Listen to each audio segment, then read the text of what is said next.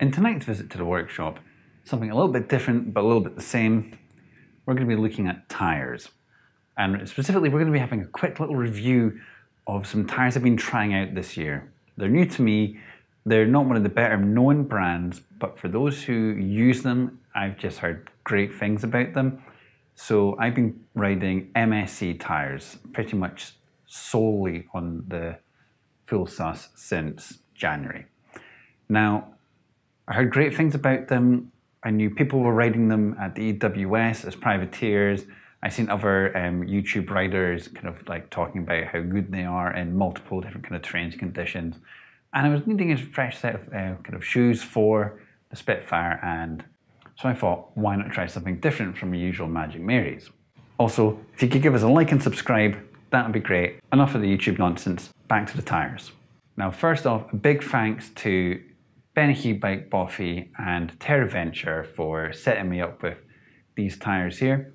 I've been trying the Gripper, which is their more kind of downhill enduro kind of tread pattern, and their Singletrack, which is their kind of more kind of trail orientated multi-purpose tread pattern. Now, I've tried them in different conditions: trail center, wet, dry, and I've got the Gripper on the front and I've got the Singletrack on the rear. And I think I've got enough time in them to give a fairly kind of solid kind of response and kind of how I feel they work best, where they work best, and where they don't. So what are these tyres like? Well, the Gripper is probably most like the classic Schwalbe Magic Mary. It kind of fits into that sub-downhill, enduro, heavy-duty, large carcass, high volume, kind of aggressively knobbed tyre.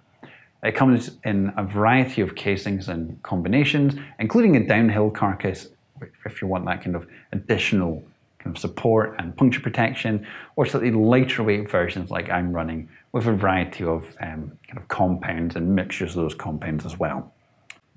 The Singletrack is probably closer to a knobby neck or a hand damp, something a little less aggressive, something with a lot less rolling resistance.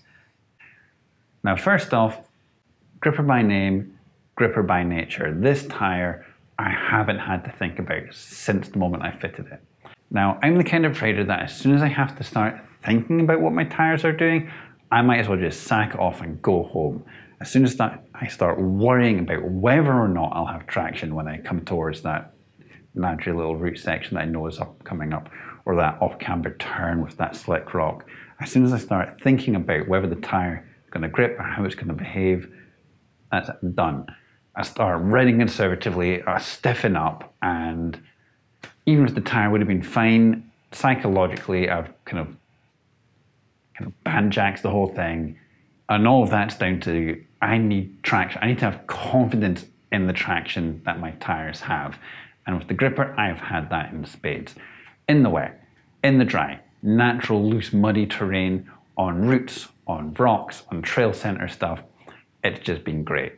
Just done its business. I just haven't had to think about what the front tyre is doing at all in all kind of conditions, basically. Now, some of you might be guessing where this is going by how I'm talking about the Gripper.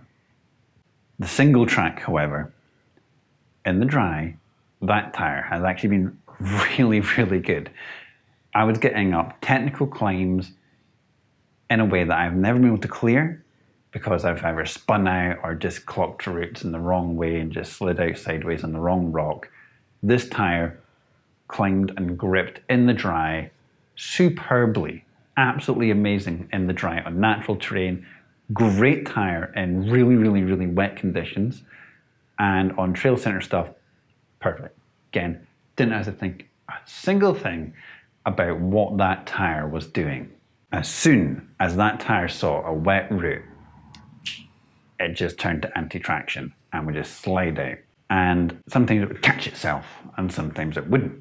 Sometimes it would go off sideways, and sometimes it wouldn't. Sometimes it would just spin on its front. It was unpredictable. Gremlins settled in, and that was it. Sack it off, go home. And this kind of tallies with some of the things I've already been told about these tyres, that for kind of long distance stuff where rolling resistance is a genuine concern, going with their Tractor XE tyre at the back and Singletrack at the front, or the Singletracks front and back for trail center duty stuff or dry terrain. Brilliant, great.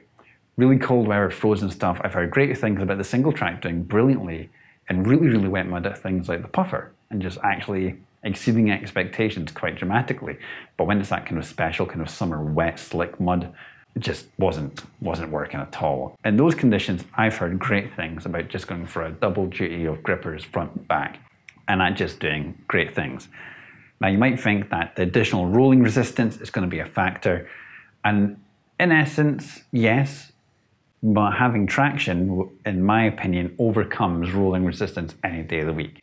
If you have confidence, you won't brake. If you brake, you won't go fast. If you brake, you'll slide out.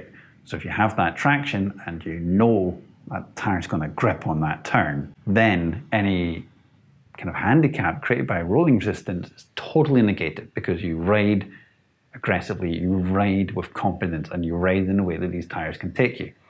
Will I be keeping these tires? Yes, I will. Will I be keeping this combo of tires? No, I won't.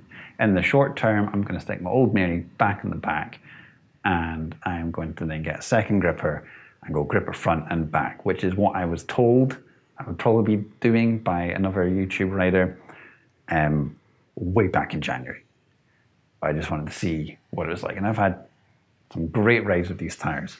Now, this isn't to say at all that the Singletrack is a bad tire. It's just a good tire for some conditions, great tire in dry conditions, and out of its depth when it's wet. In the dry, I was getting PBs or matching PBs on trails where I hadn't been that quick in over 2 years. And in the wet, I was crashing on the exact same trail a week later. So the only thing that makes me think that's changed there is the wet. Rode the same trails, the same routes in both wet and dry conditions, consecutive weeks, a few weekends on the trot, and having pretty much the same experience each time. So confirms kind of my feelings on that. So it's time to get something with a bit more traction back on the rear so that I can trust that I'm not going to just crash the second my bike sees anything. The Singletrack features an alternating knob pattern and siping, and that alternating pattern is what I think is giving it its major issue in the wet, because one of those alternating patterns doesn't grip in the same way as the other, so that's why it's sliding out and catching itself, and it's well sometimes not catching itself, which is giving me the issues. The gripper, also slightly alternating, but not nearly as much, and I've never had any issues with that in the wet or dry. Just works like a good tire should. You don't have to think about it, you just go. So to summarize, would I recommend these tires? Yes, absolutely. If you're looking for something a little bit different from the kind of Maxxis and the Schwabs and even the Specialized kind of tires out there, you want something a bit different. They've got them in tan wall as well. The performance of the gripper is on par with the best. I have zero issues with that. I would recommend the Singletrack for only certain trail conditions and for dry weather riding. Let us know in the comments what tire combinations and pressures and stuff you're riding for dry and wet. And as always, thanks for watching, and happy trails.